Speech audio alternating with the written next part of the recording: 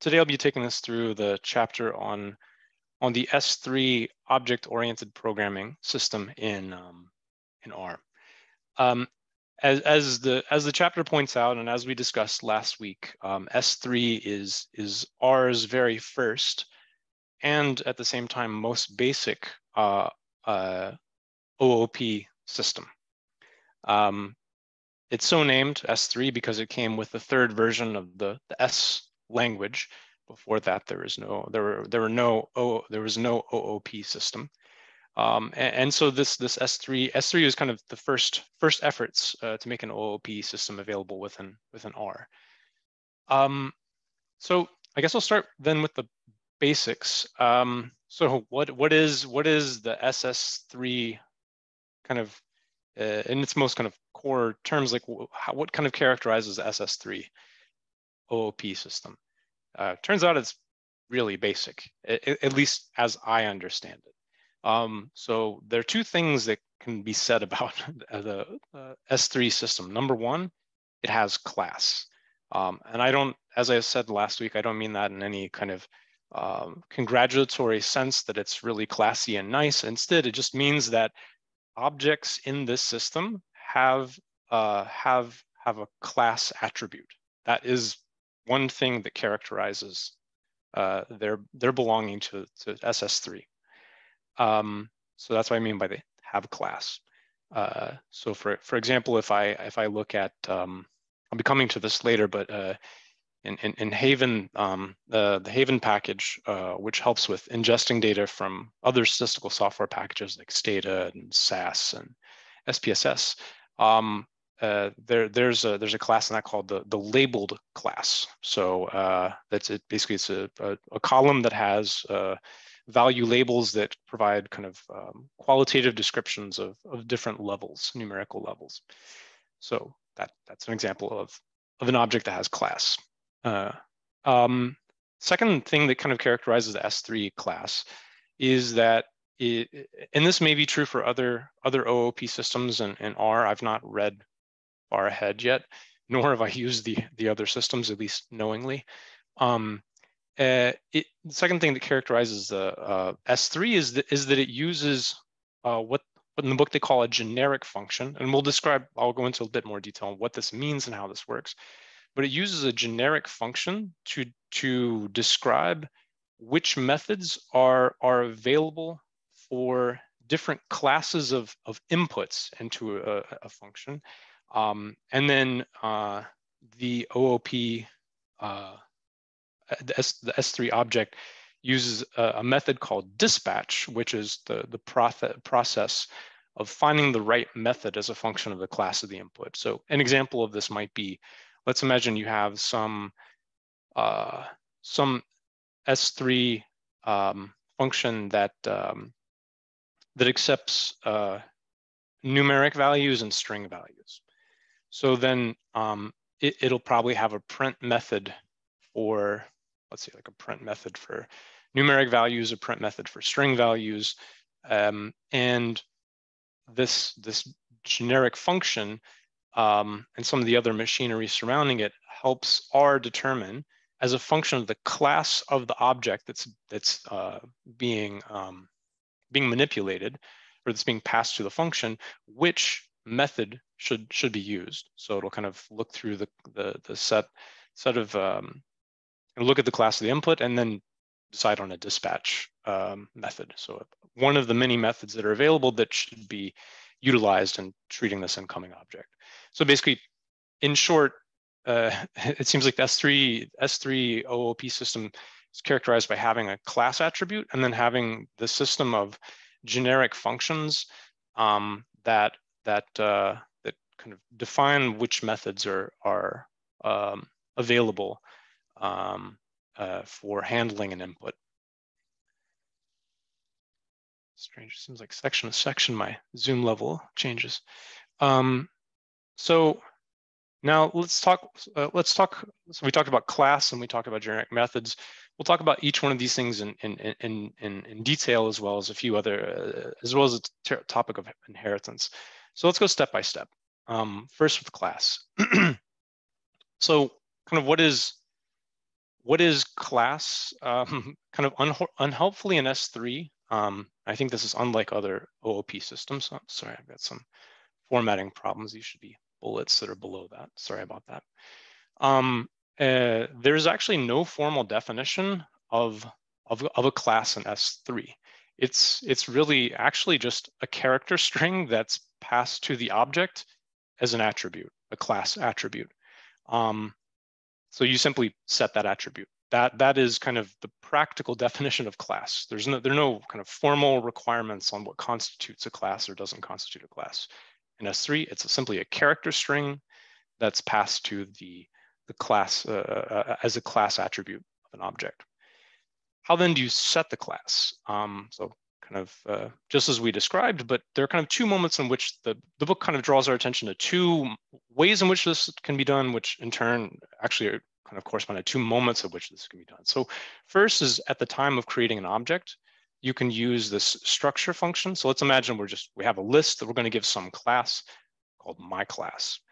So you'd use a structure function that takes an object and then gives it a class, right? So that's a way that you could do it at the time at which you create an instance of this class. So X will be an instance of the class myClass. So this is how you could kind of define the thing and give it a class at the same time. So you're constructing an instance of the class. We'll come to construction and constructors shortly. Or you can do it afterwards, right? So imagine you already have some list that you've generated in your R code, and you want to make it a member. You want to make it a member of the myClass class. So all you'd have to do is you could just set the class attribute of X and give it this class myClass, right? Sorry again for the formatting. I think I'm missing some spaces here. So this is kind of the theory about how you would do it. The book also gives kind of some advice on style, which maybe shouldn't be under the heading of theory, but it's some advice on style. So there's really only one rule, is that it needs to be a character string, right? The class needs to be a character string. So this piece right here needs to be a character string.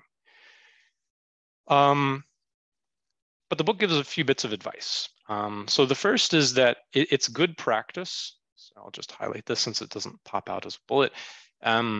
Is to consider including the name. So if a class is defined in a package, as is often the case, consider including the name of the package in the class, right?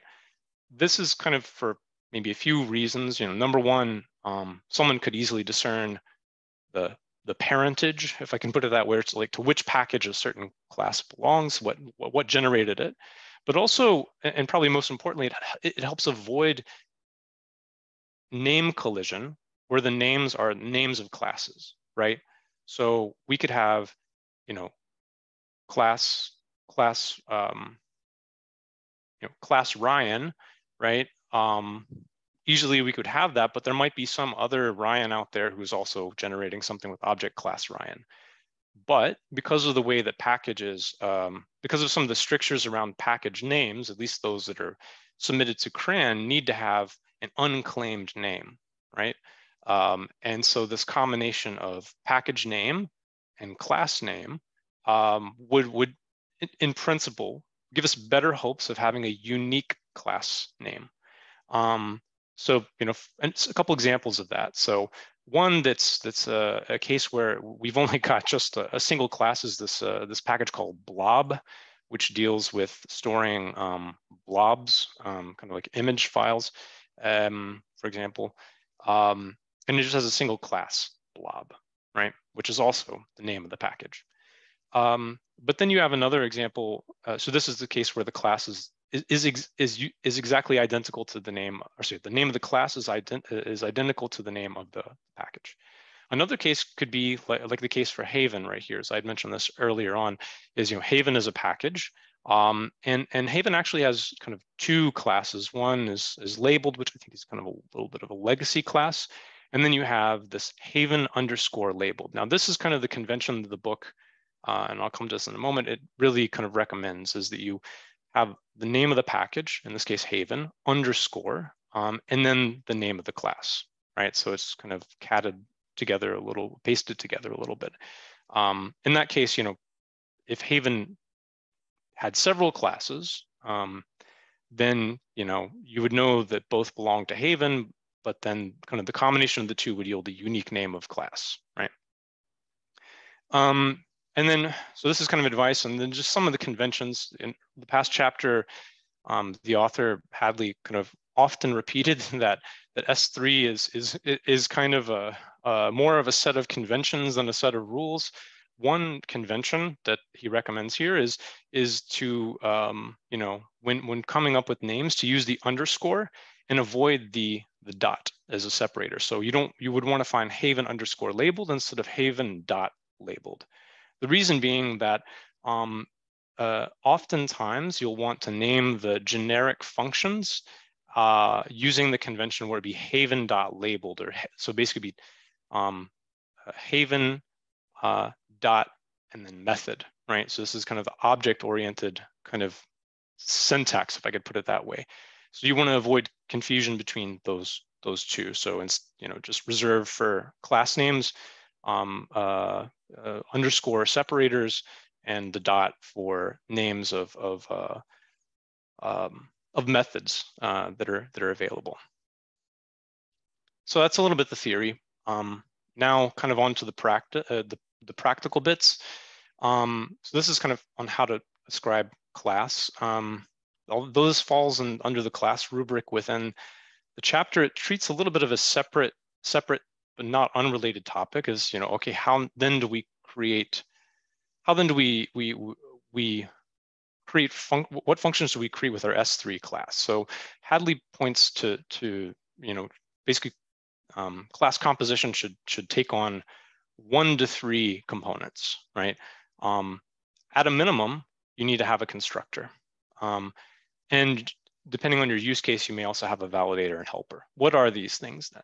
So I'll give a brief description of each in turn, and then we'll look at them in a little bit more detail. So for the constructor, this is meant to be a developer-oriented function that creates a new instance of the target class. So in other words, it's a way in which your code can create a new instance of the class that you're creating. So let's imagine you're creating a date time class. Let's imagine, right? So then you would want to have a constructor function that your code can use to create the date time class and provide it all the inputs that are required to construct that class, right? So clearly you always want that so that you as a developer have a means of creating an instance of the class. Now, depending on whether your class is going to have kind of you want your class to have kind of user-facing kind of constructor functions. You may also want to have a helper function, which is maybe similar perhaps in the results to a constructor in that it helps you create a new instance of a target class, but it differs insofar as the helper is meant to be a function that's used by the user, and it will have some attributes, and this kind of drives us back now to the validators. You may want to have some function that checks that the inputs provided to the constructor function, before they come to the constructor function, that the inputs provided are valid, right? And you may have some rules about what kind of what characterizes a valid inputs. For example, if you want to have like a date time, for creating a date time class, then surely you want to have a year, month, day, and maybe also times, right? So you would want to have a validator function that would discern whether each element of the inputs is valid, right? For example, the year shouldn't have negative numbers, et cetera, right? Maybe something like that, or you are not going to have a month number 13. Right. Some of these may be cheap, some of these may be expensive to validate. but you want to put this in a separate function. And basically what the helper function is, it's sort of a wrapper function that in practice that wraps these two things. So first it validates the inputs, and then if those inputs pass validation, then it goes on to construct an instance of the class. That's kind of the way in which this works in practice. To see this with a little bit more of a concrete details, let's kind of look at each in turn. So actually, I should have chosen a better example earlier, but let's imagine we have some function like this. It's going to create a new diff time, right? So difference between two points in time. So here you would want to have a function like this that is composed of a few pieces. So maybe you want to have at the just kind of let's look at the internals here. So you want to check that the inputs are valid, so that X is a double, you need it to be a double, and that the units selected are in this strict set of potential units, right? And if it's not, then what's going to happen is that R will issue some generic system kind of error messages that helpfully error, but unhelpfully may not be that readable by a user, or that useful to an end user, right? This is very much kind of for a developer. And then the second bit is simply to construct an instance of that class. So you have structure, take X, assign it the class diff units, and then it has an attribute of the units right here. So you're constructing an instance of your class. This is a constructor for a developer. Now let's look at the validator. So let's kind of compare and contrast the validations that both things are doing. So let's look back at the constructor function that we just saw. So remember, stop if not integer, stop if not character. So now we're switching gears with a new example to look at creating a new instance of a factor.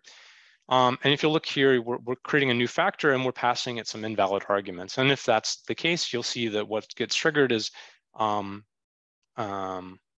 that you have basically you'll get this error message. As character factor is it's a malformed factor, right? With a little head scratching, you and I can probably figure out what this means, but for an end user, it's not a very helpful error message. Whereas what a validator would want to do, it's kind of different, both in terms of this.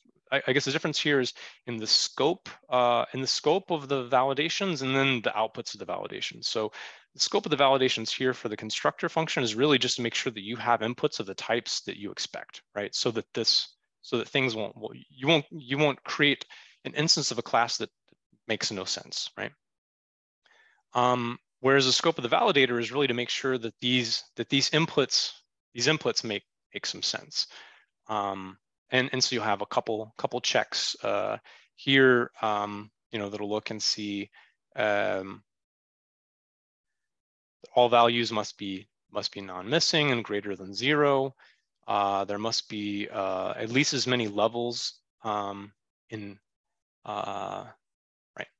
And if you execute this, then you'll see that the error message is much more user-friendly here, right? So you'll see error, there must be at least as many levels as possible in values of X. This is a lot more useful for an end user.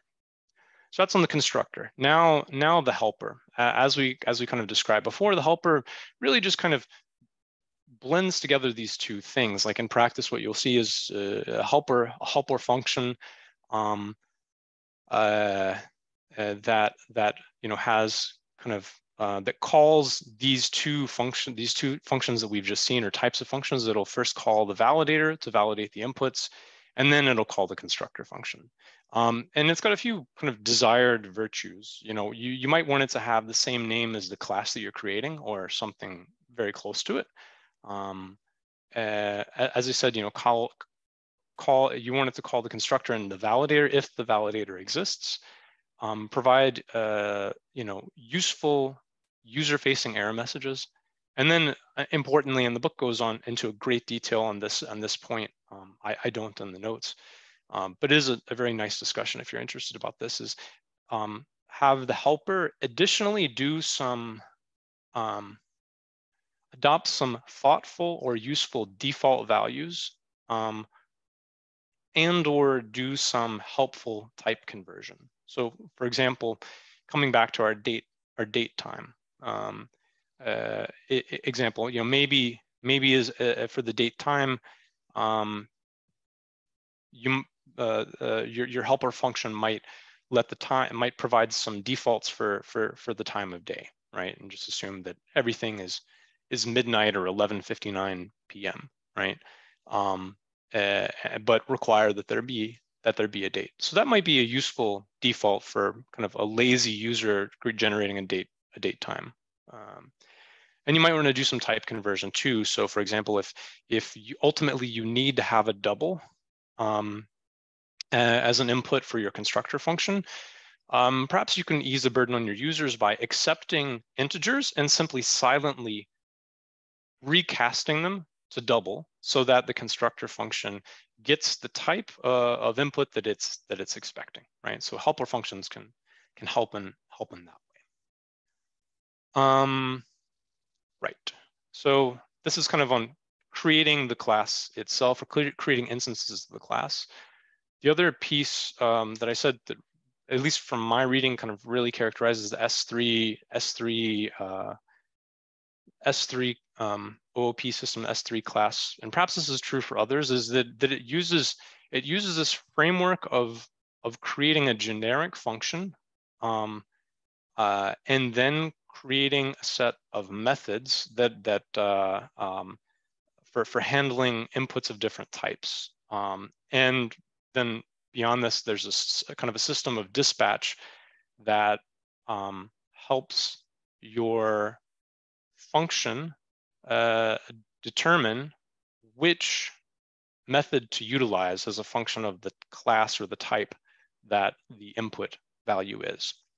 So, when you see this kind of framework, I think this is I think the book says, perhaps it's in the last chapter, this is a telltale sign that you're dealing with an S3 if you see this use method call. And often what you'll find is that you'll have this, some generic function of a function with some or with one or more arguments. Here we just have x, and then you'll have inside of this function, this is the generic function, a call to use method, and then it points and then it takes the very same name as the function itself. So there's a little repetition here.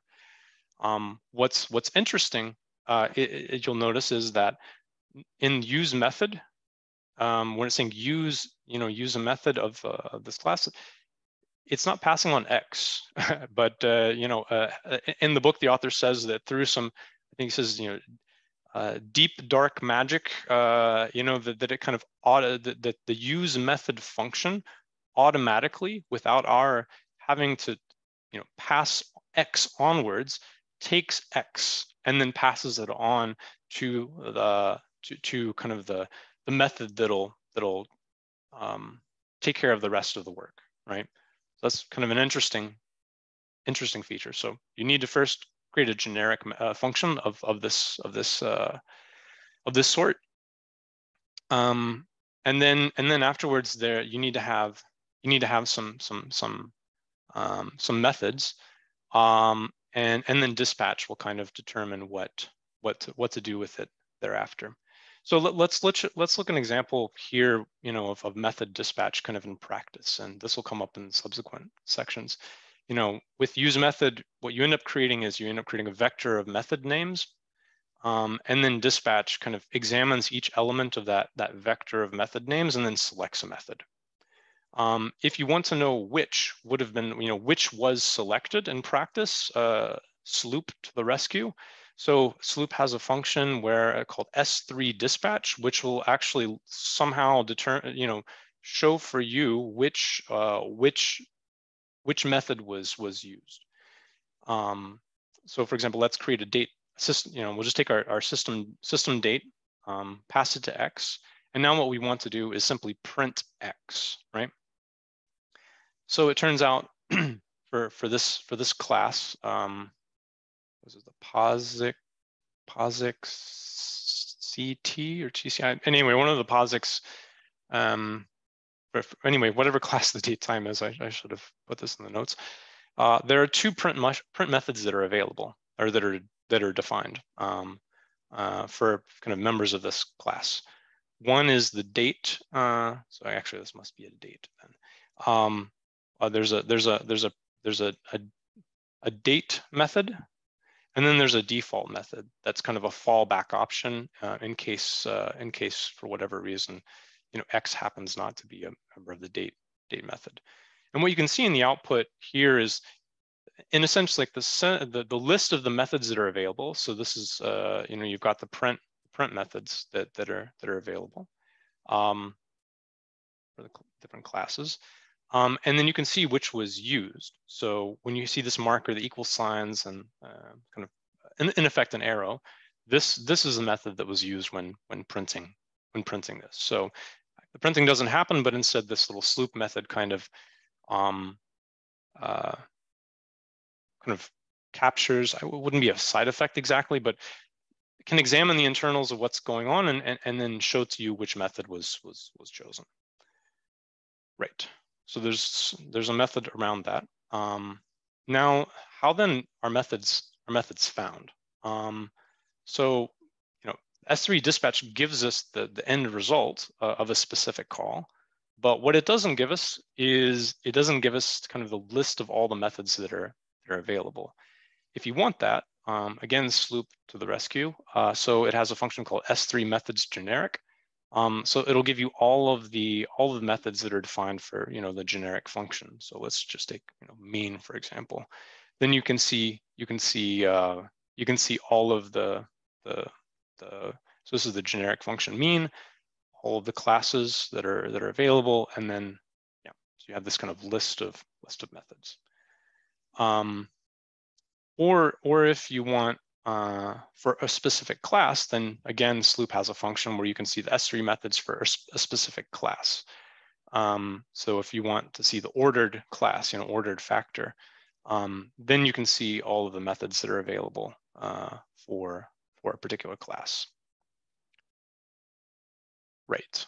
So we've talked about generic functions, talked about method dispatch, and now let's talk a little bit about kind of creating methods. The chapter was a bit terse on this, or perhaps or alternatively, maybe I've unhelpfully omitted some of the useful details in the chapter, but it basically said that there are just kind of two rules. And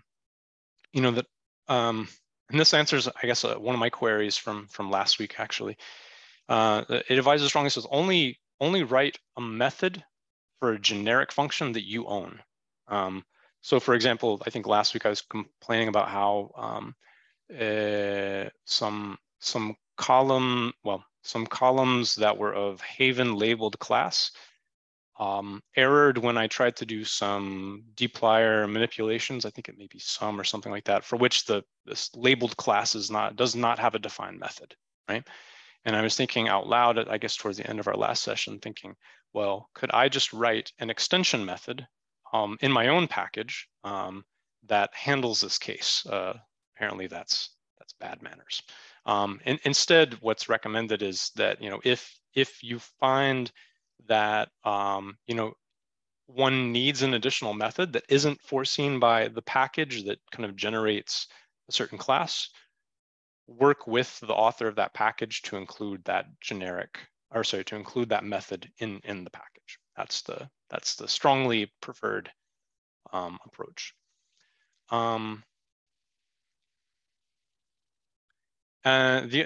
other thing that it talks about is that the methods need to have the same arguments as the generic, with one exception. So if we'll kind of go back up to this this example, like I'm passing X on. So there's one exception where you could kind of have the generic except this kind of ... so like an indeterminate set of arguments. There'd be kind of like a superset of all the arguments available for all methods of a class, and then have a particular method utilize only a subset of those arguments. Right. Maybe to provide a little bit of detail to, or sorry, a little bit of helpful detail to this, I wanted to kind of briefly show a few examples that I guess are kind of caught in the wild.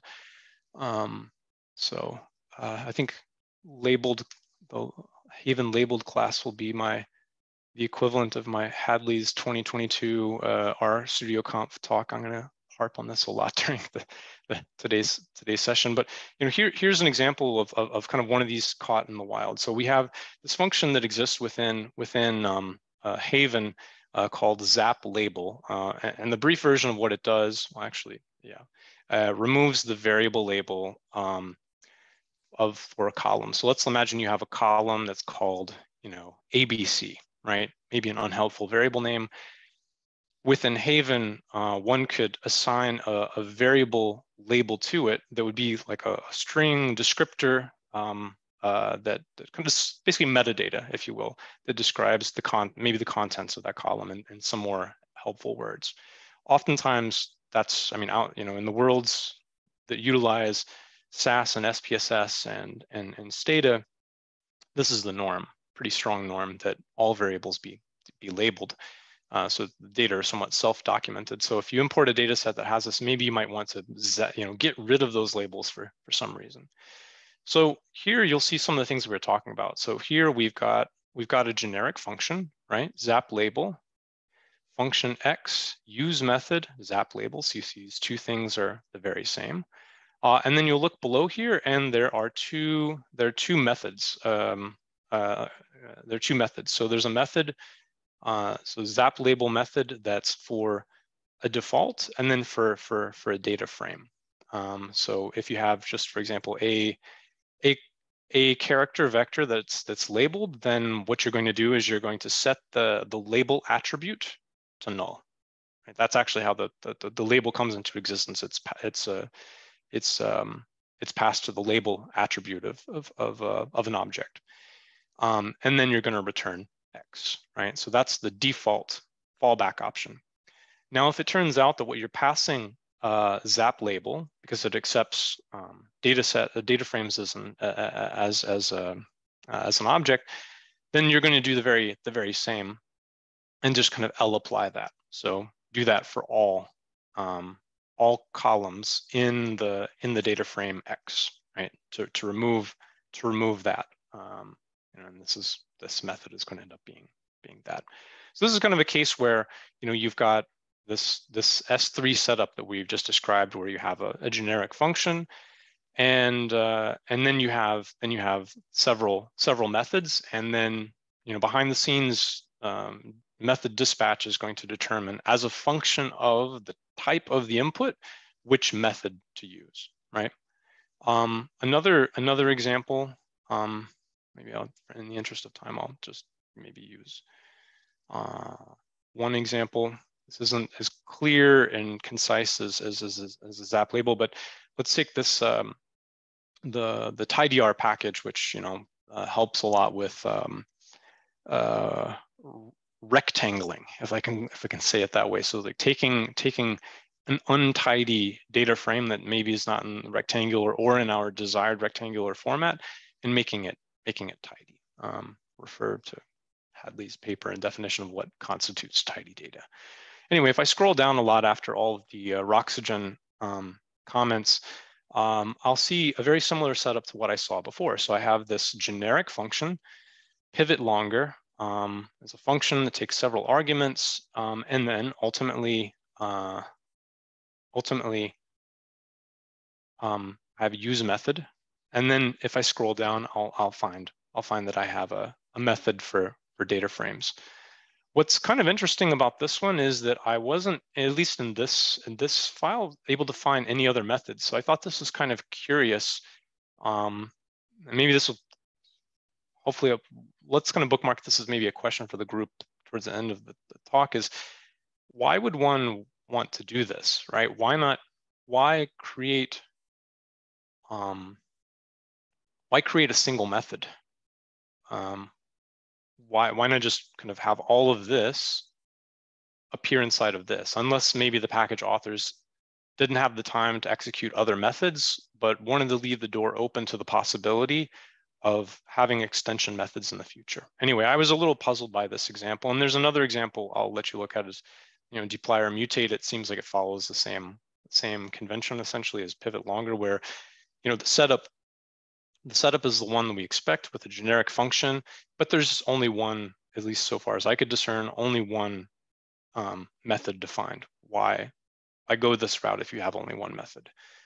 Got it. Okay, so now let's move on to inheritance. So this is something that affects, I think, all OOP systems. Let's see how it affects it in S3. So basically, there are kind of three big ideas here with S3. So number one, that class is not necessarily an atomic vector, like or like you can have more than one element in the class of vectors, and that inheritance basically indicates this is kind of let's say the class lineage of a particular class in vector format. So if I have a class of ordered, so we're talking about factors here, ordered factors, that ordered is a subclass and factor is the parent class. So here you can see in this vector kind of the the lineage, the ancestry, and thus the inheritance of that would happen with factors. Same is true with system time here. So this is the date.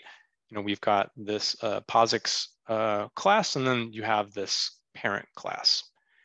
So that's the first big idea, is that class is a vector of classes, not necessarily, and probably it might be atypical even, that class will be just comprised of a single element. May well be in most cases multiple elements. Second big idea is that dispatch kind of moves through this vector of classes until it finds a defined method. So in this case, for example, if we look at, if we're looking to print an ordered factor, we want to see what is the dispatch method that's actually used. So coming back to sloop, we use sloop, it'll help us discern which method we'll use. And what's interesting here is that it's using the print method for factors. It's not using this, right? So basically it moves through these methods until an appropriate method is found. Now we'll come back to why this might be the case shortly. But that's interesting, right? It could be that no method's available, or it could be that the author is the class author has decided to handle a certain method with like a method for a parent class rather than the class itself, than the subclass. Now this is actually this is a nice transition here, actually. So the other thing is that what's interesting is that in terms of inheritance is that for a method that's being defined, the method itself can kick the ball down the road to someone else. So basically it can delegate to another method via this next method function. So for example here, this is a case where if you wanted to subset your ordered factor, which dispatch method is being used. So here, the way to understand this output is that the method that's selected, so for the subset operator, is the factor method. But inside the factor method says, actually use the internal method, right? So it's actually kicking it to the internal method. And the mechanism by which this is done, again, is within a given method to basically use this next method function to have dispatch kind of skip down to the next method. To see this in practice, we'll look at this example that I'm reproducing entirely from the book. It's a really nice example. Let's imagine that you have a class that's called secret. And the way that the secret class works is that it sort of redacts your inputs. Fortunately, this feels a little too timely and topical for someone living in the US. You know, you've got this new secret function. So this is, you know, this is our generic function, new secret, right? Takes a double. If it's not a double, errors. Then it creates an instance of the class secret. Now we need, now we want to have a print method for secret. So this is our print method for secret. And in the print method for secret, what it does is it replaces each character of the thing it's passed with an X, right? So that if you have, you know, new secret, you know, where you have this vector 15, 1, 4, 5, 6, then the outputs will be XX because 15 has 2 characters, X because 1 has 1 character, and XXX because 4, 5, 6 has 3 characters, right? So let's imagine we have this class, right? With this print method. Now, what if we wanted to subset? You know, we wanted to kind of create an instance of our class and then subset, you know, subset some vector of that class. Now, you'll notice here, you know, we only have a print method. That there's no method yet defined for like a subset operation for secret, right? And what ends up happening is that if you try to subset, you'll get back the original value, which kind of in this constructed example is exactly what you wouldn't want with this secret method, right? It's not a redacted value, but it's the real value itself. So you can fix this by, the book goes on at more length about this. I'm kind of cutting to the answer or the solution, is that you can fix this by creating a secret, you know, like a subset operator of the secret class, right? And it would look a little something like this. So you're going to first kind of, what you're going to do is you're going to, you know, you've got the secret class right here, and you're going to just say, you know, what I'm going to do is, what you're going to do rather is you're going to, for executing this subset operation, you're going to use the next method, and it'll end up taking the internal method. So it'll return 15, and then it will restore. So with, you know, it'll take an element from our array right here. At this stage, kind of within the parentheses, next method will return the. So here I have a method for the subset operator in the secret class, right? And what I'm doing, instead of doing something in a certain sense, is, or sort of instead of, is I'm saying, let me delegate the work of handling the subset operation to the internal subset operator, knowing that that's going to return a value of the vector itself, but then let me wrap that result in new secret, which has the effect of then redacting it.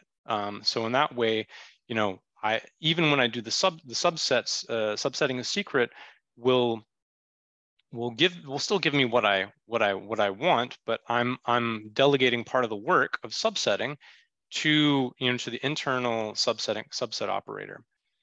And if we look at this, you know, if we look at the dispatch with Sloop, that's exactly what we see. So, you know, if I want to take the first element of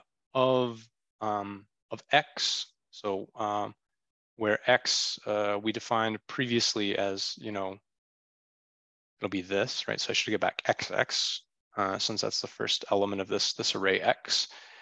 What dispatch does is it first, you know, the first thing it hits on is this subset operator for this secret class, right? And what that does is then it dispatches part of the work to the internal subset operator, and then, you know, then it returns back here and kind of wraps the result in.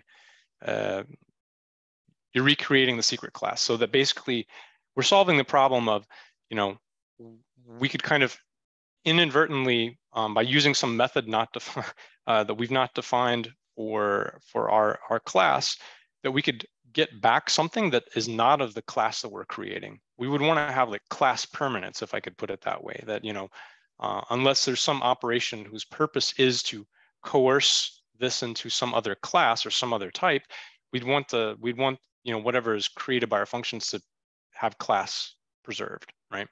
And this is a way in which this can be done for the subset operation. Actually, for this point, it turns out that the vectors package has a nice way of doing this. So that's you know, a little bit on inheritance and the next method part. Another section that another topic that the book focuses on is, you know, how would you go about allowing subclasses with an S3 class? So let's imagine, you know, what we want is, you know, a secret class is not enough for us. We want to have the super secret class, which not only redacts the input value, but doesn't give any indication in the output value of actually even the length of the input, right? So if we feed it 1, 2, 3, it's going to give us 5 X's. If we give it you know, an 8-character number, it's still going to give us 5 X's. If we give it the value 1, it's still going to give us a 5 X's. So it's redacted without any information, kind of even the length of the numeric input. So the way we could do this is we could set up our constructor function such that you know, number one, it allows you to kind of pass the dots, right? So you can have arbitrary set of arguments that some of which are relevant for subclasses, maybe only some of which are relevant for the class itself. And then you can pass the class as an argument. And you'll notice here when we're creating the class, like one thing that's interesting here is with the class, we're creating an array, a character array, where we're sort of prepending the name of the subclass. So in that way, and that makes sense, and that's what we would want, where we want to have, you know, a character array where on the left-hand side you find kind of the child class, and the farther right you move, you're moving up the family tree of the class, you know, in terms of its parentage, right? In a certain sense, this is you know, we talked about function factory, so this is kind of like a class factory, if I could put it this way. So if we now wanted to create the super secret class, what you could do is you could, you know, create your generic function super secret, or sorry, your constructor function rather for super secret. And basically what it does is it calls this constructor, this new secret constructor, and then passes the class super secret. And then we can define for super secret a print method. One problem the book poses at this point, and I feel like the text didn't adequately resolve this. If I'd had more time, I would have wanted to go in more detail on this, is that now that you have a subclass, one potential problem that could arise is that for the subclass, by default, you're going to inherit all of the methods for the parent class, and then you might have to go around if you want to have different kind of behavior overriding all of the parent methods, but with specifically targeting the subclass. And then importantly, kind of making sure that any manipulations of the subclass will yield an object of the subclass rather than an object of the parent class, because there's this issue with inheritance. If you kind of go to the parent method, you may end up generating an object of the parent class and not an object of the subclass, right? So you can see this little difficulty here. And Hadley notes is basically there's no, at least to his knowledge, which I'll take as kind of exhaustive, there's no easy solution for this in base R, but that vector, this is one of the motivations among many of vectors. So there's this nice function called vec restore, wherein there's an easy method for sort of subclass preservation in this scenario. And I think I'll stop there. I guess I'm pretty much at time in any case, but this is what I wanted to share about S3 classes. You know, as I mentioned at the outset, for this chapter, I found it a little dry. I don't know. For me, sometimes I find myself, not often enough, but I find myself looking at looking at kind of source code from other people, and previously I didn't understand what was going on here. I had a vague notion of what was going on here. Now I have a much better notion of what's going on here, but I feel like there's maybe, in a certain sense, like a missing set of information of, okay, you're going to use, number one, when would you want to use an S3 class? And then number three, what are sort of best practices in writing a package that utilizes the S3 class? How would you go about doing that? This chapter does not talk about that on purpose. That would make for an overwide scope. But I also briefly peeked at the R packages book, also by Hadley, and didn't see any discussion there. So I don't know if this is something that's kind of non-canonical information that the interested parties would either need to hunt down, or, as is often the case for some of these maybe sort of pseudo-fringe topics, is just look at other people's source code, squints, and think about it hard enough. Eventually, pardon me, intuition will come. And with that and coughing, I guess I'll pass to you guys, see if you have any questions, comments. Thanks. Arthur, what I was going to add to that last comment about kind of the fringe concepts here, just remember that a lot of R was generated at the same time that Unix and C was also taking place. So the computing architecture at that moment in time, when a lot of these tools were being generated, all kind of reference or I don't know, interact in a similar fashion, right? So our book clubs are all dedicated to the R language as a focus topic. It would be advisable if you want to jump out and start looking at either C or C++ in relation to how it handles a lot of this classification, inheritance, recursive functions, etc., because it would imply how R actually manages it as well. I hope that helps. Yeah, I think that's potentially really helpful, Ryan. Unfortunately, I think is sometimes I find a lot of people kind of lamenting, well, both happy and lamenting about the following fact about the R community is that we're not software developers. No, exactly. Which is a good thing in the sense that we probably demanded the tools that they be user-friendly and ergonomic. Maybe you're less patient with badly designed APIs. But on the other hand, we may be less knowledgeable about how the rest of the computing world works, and maybe less able to bring some of the best practices from outside into R, right? I see the S3 chapter as being, I have an error, but I don't know why the error is telling me, how to correct it, type concept, or your mention of package development, creating other methods, etc., other functions. This is important within that context, if you were to take that path.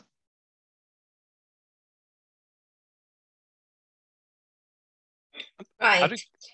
I think that this presentation has really given like an introduction to how to manage those things eventually.